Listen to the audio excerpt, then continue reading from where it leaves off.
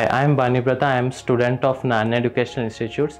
This year I have scored 300 out of 300 in JEE Main Session 1. I feel very proud of myself on achieving this dream score. I attribute this success mainly to my parents, teachers and Narayana's educational system as a whole. So they have helped me during my preparation when the teachers notes, and mainly it was during the tests. We had daily tests before JEE Mains.